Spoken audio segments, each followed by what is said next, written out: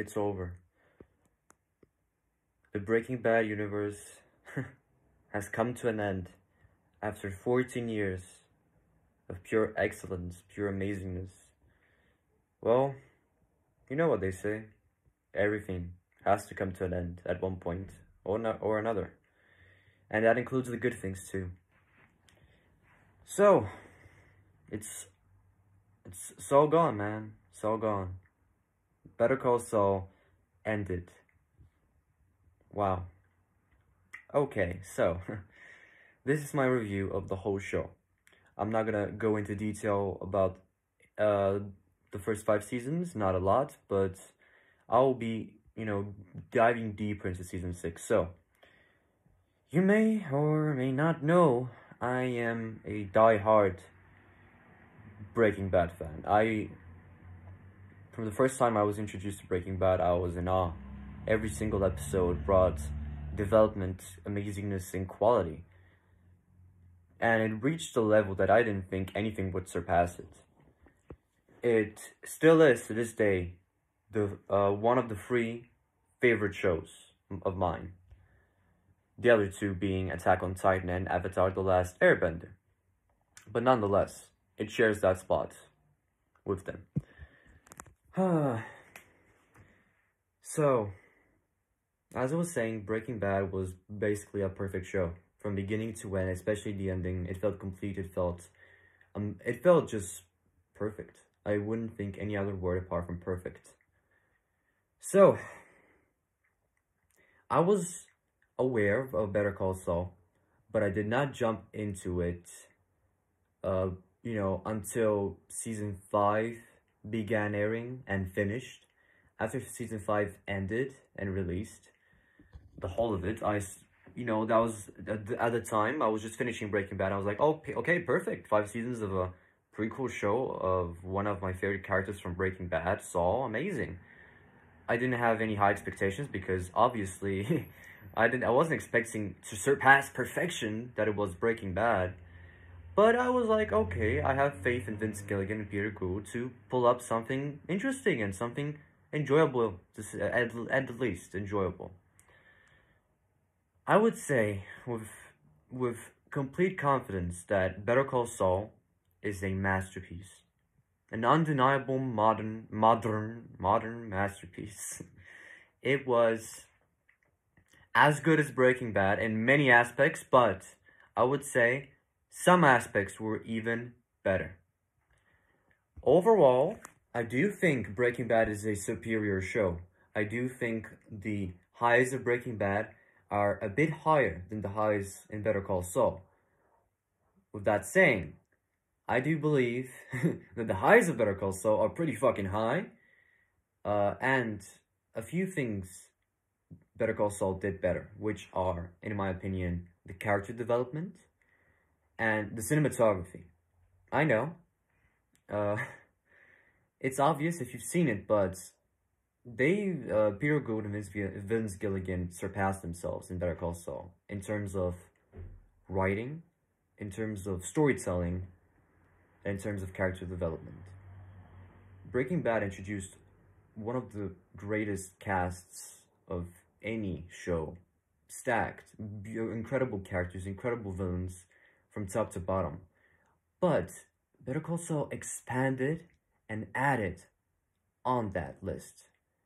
In Better Call Saul, you see amazing characters like Chuck, like, I would say even Howard is a developed character. I would say that Lalo Salamanca is the best villain in the Breaking Bad universe.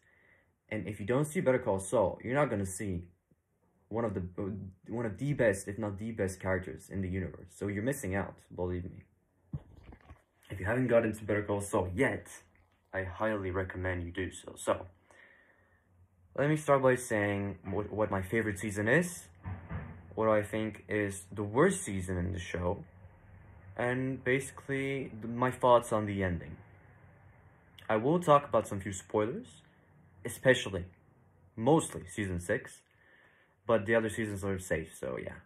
Mind you, if you're wanting to go into the show blindly, do not watch this video. I will mention some things that will slip out of my mouth.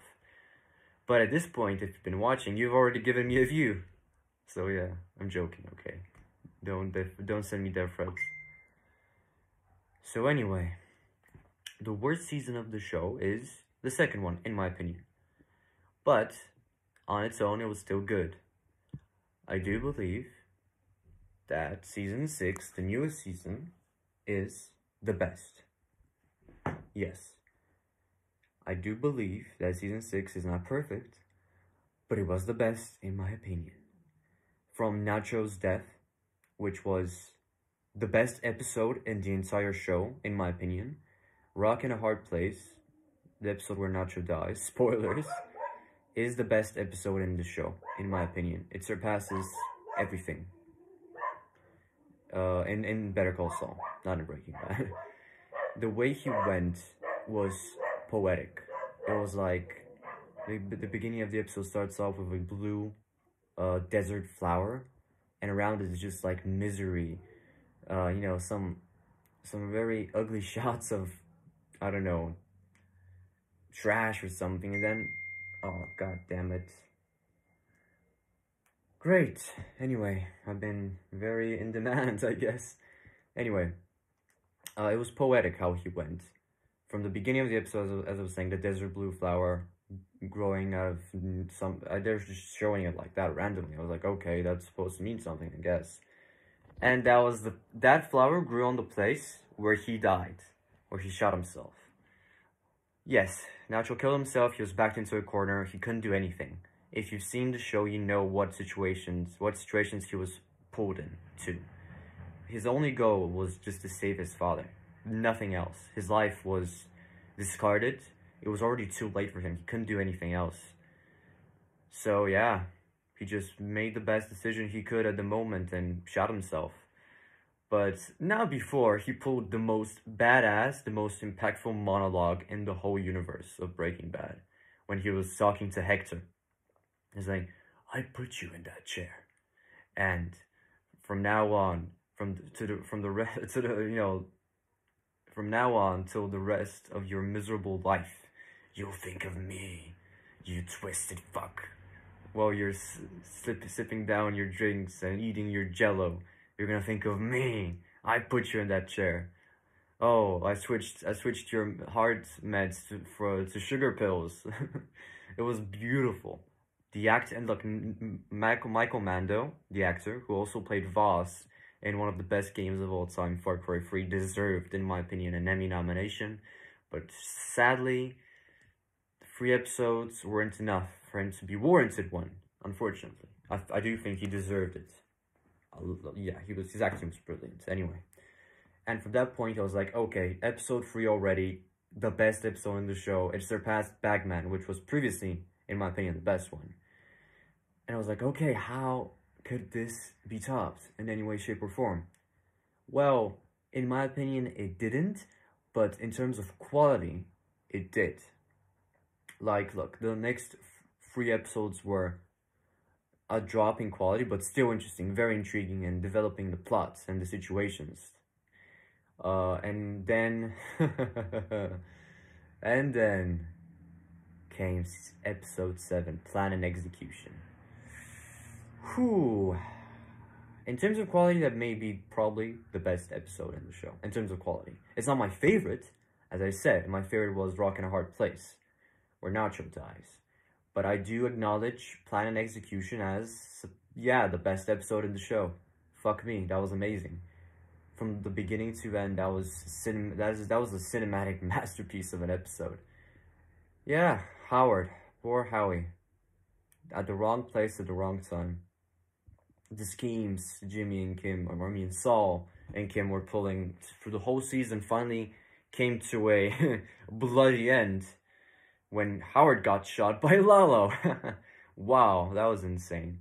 And by the way, Lalo, I just need to say, as I said previously in the video already, that he is the best villain in the Breaking Bad universe. He was a fucking fiend, a force to be reckoned with. But that also comes at a handicap that the writers did to themselves, but I'll mention that later. In the next episode, There was between Plan Execution and Point and Shoot, which was the next one, there was a 2-month break, a 2-month hiatus of anticipating what's going to happen to Lalo and to everybody involved, basically. Basically, only Kim. We know what happens to the rest of them. But anyway, the next episode came the death of Lalo, came his demise. Expectedly, the question wasn't will it happen? The question was when will it happen? And that question was answered. And people were saying it was a mixed bag of emotions because Point and Shoot was as good as an episode, you know, with Plan and Execution in terms of quality. It was amazing. The whole episode was amazing, but there was one thing that bugged me, and that was Lalo's death. Not the fact that he went, because that was expected for him to go, but how? See, Gus got the most epic, most memorable death, in my opinion, in the whole Breaking Bad universe. But Lalo proved himself to be the most cunning, the most smart, the most fucking fiendish, fucking force of unstoppable misery. He was more dangerous, more unrelenting than Gus and anybody in that universe. And for him to go in a split-second lucky fucking shot by Gus was a bit underwhelming. It was well made, it was well shot, it was well acted. Especially Gus's monologue talking about Don Eladio and all of the Salamancas, how he hates them, basically. And that basically, you know, gave him a chance to shoot or kick the maintenance and turn off the lights so he could get a gun that he put on the ground just in case. And he used it to shoot Lalo in a split-second lucky move. Yes, Lalo died laughing because that's Lalo, and it was in character for him. The whole scene was filmed brilliantly, but the death of Lalo was like a bit underwhelming, I would say. A bit underwhelming. That said, 8 episodes into season 6, and I already said, and I still think that season 6 had the most impactful moments in the whole show. I think, as impactful moments go, I think I would put Werner Ziegler's death as one of the most impactful. Chuck's monologue at the bar hearing. What a sick joke! And he gets to be a lawyer. Oh wow! Yeah, that that was just Chuck's mental breakdown in front of everybody. That was one of the best scenes too. And yeah, I would say that season 6 had the most impactful moments in the whole show, in my opinion. And then the next episode came, and you see what happens to Kim and Saul. They break up, and they finally said to one another, "I love you," even though the irony is that it was their breakup.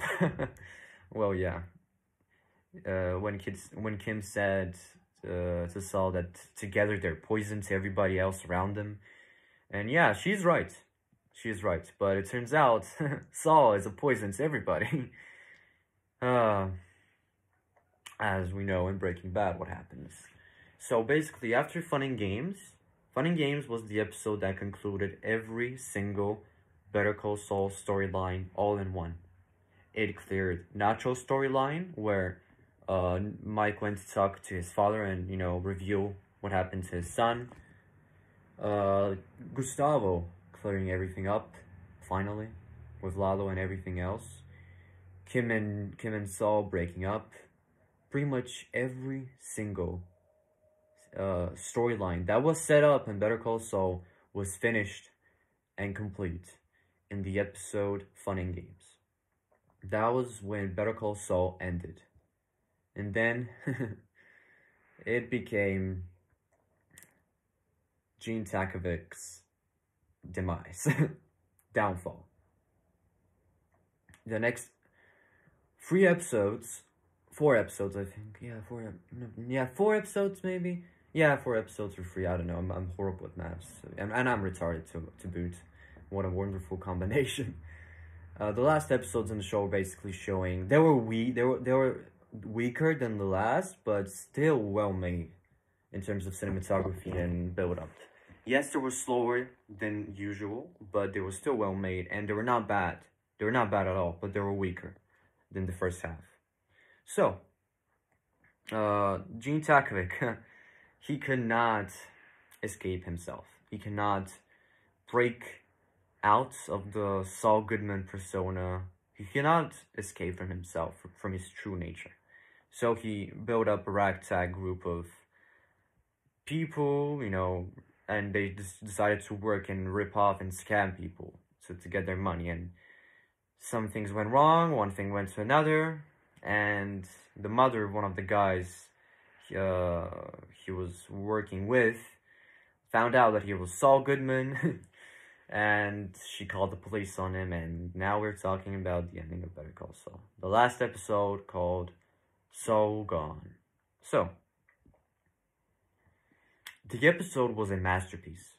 It concluded every single thing, every single lingering question you had was answered and finished.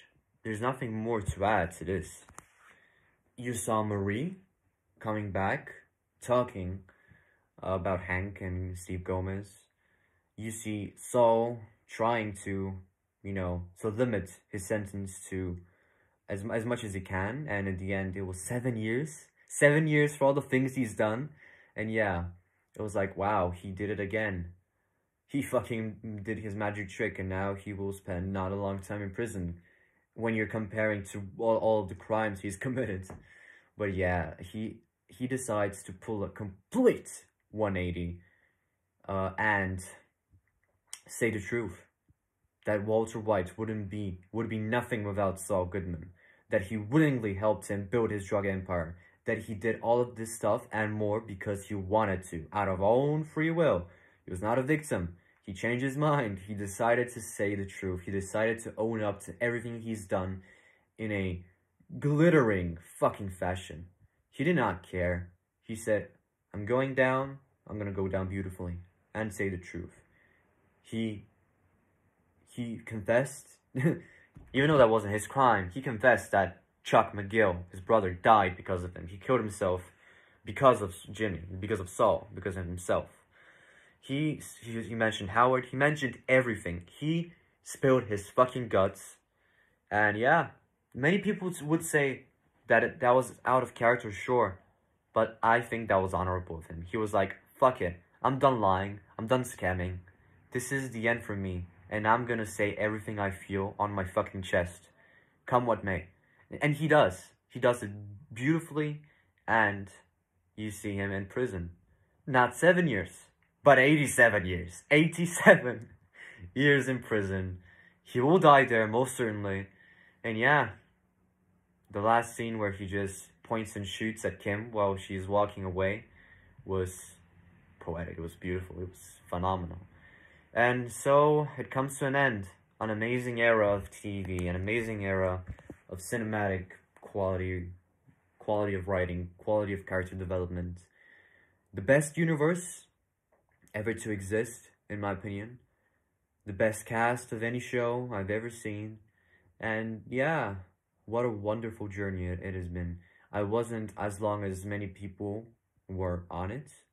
I wasn't at the beginning of it. The only season I was following episodically and weekly waiting the episodes was season 6, was the last season. But I can count myself in by saying that Better Call Saul and Breaking Bad are both masterpieces and will always be remembered through decades and centuries even to come by our children. Not mine. Positively not mine, but yours maybe. So yeah. That's my review of Better Call Saul as a show and season 6, diving in deeply. If I would give it a score, I would give Better Call Saul a 10 out of 10. A masterpiece of our modern era. I still think Breaking Bad is slightly a superior show, but I do acknowledge Better Call Saul for everything it is, and what it is it's a complete another masterpiece that will always be remembered by me and many people. So, that's what I think. Thanks for watching, and I finally made a Better Call Saul video. I wouldn't live with myself without mentioning this show on my channel, and yeah, Well, let's say one regret is not existent anymore. Thanks for watching once again. Many more games incoming, many game walkthroughs incoming, many moments that we will share together are coming to this channel. So, I hope you stay tuned, hope you stay interested, hope you stay invested. And yeah, if all is well, then all is well, simply. Stay safe, and I'll see you on the next video. Peace.